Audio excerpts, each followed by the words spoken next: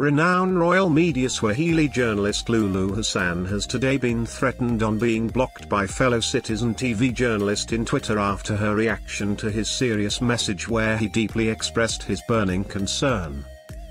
Lulu Hassan, who anchors news mainly during the weekends, is characterized by her hilarious nature because in some instances some messages of her husband 𝙒𝙖𝙑 Abdullah she mostly gives funny reactions which always sets the internet ablaze.